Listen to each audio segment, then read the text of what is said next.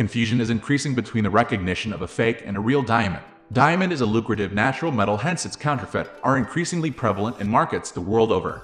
There is an emergence of imitations such as moissanite, white sapphire, cubic zirconium, and topaz. However, advanced technological detections can separate a fake diamond from a real one. This video highlights these tests.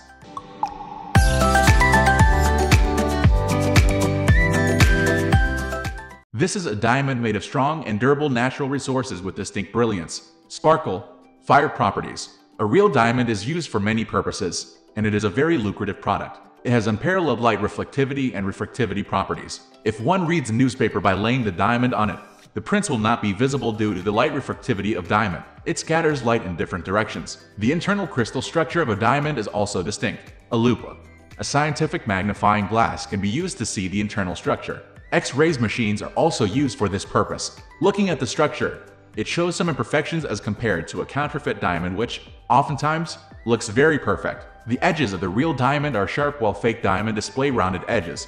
There are varieties of counterfeit diamonds on the market. Some exhibit similar thermal and durability properties like diamond. However, not all features can precisely mimic the real diamond. White sapphire, for instance, is blue but also available in white and is often misrepresented as a real diamond.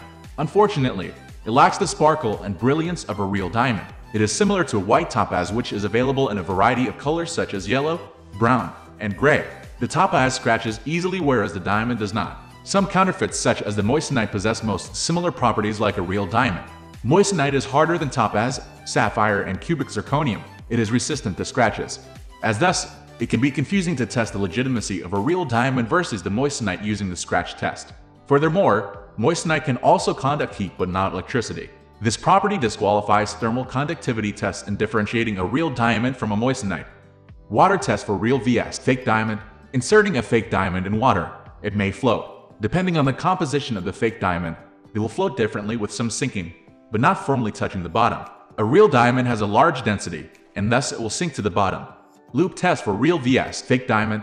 Loupe is a magnifying glass found at many jewelry stores. The glass can look closely at the structure of the diamond to detect if it is fake or a real one. A real diamond will show some imperfections in the carbon, whereas counterfeit ones will show a perfect structure. But the edges of a real diamond are often sharper, whereas the fake diamonds have rounded edges. A real diamond refracts and bends light in a unique way that most counterfeit products may not. When light strikes the surface of a real diamond, it bounces, hence reading through a diamond is not possible. A newspaper could be the ideal test. No matter how bright it is, prints will not be visible through a real diamond. If one reads through a diamond, then that is probably a fake diamond with less light refractivity. A real diamond refracts the light in various directions, not linearly. When inhaling air onto a diamond, a real one will disperse the heat quickly.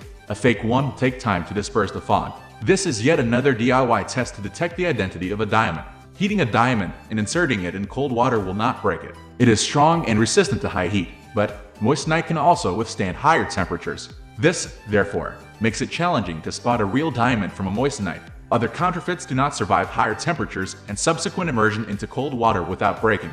Like light reflectivity is also effective in detecting a real diamond from a fake one. This feature refers to the quality of light reflected when it strikes the surface of the diamond. A sparkle test is ideal in this case. For instance, holding the diamond closer to the lamp will show some colorful reflections with some bright white light bouncing off perfectly.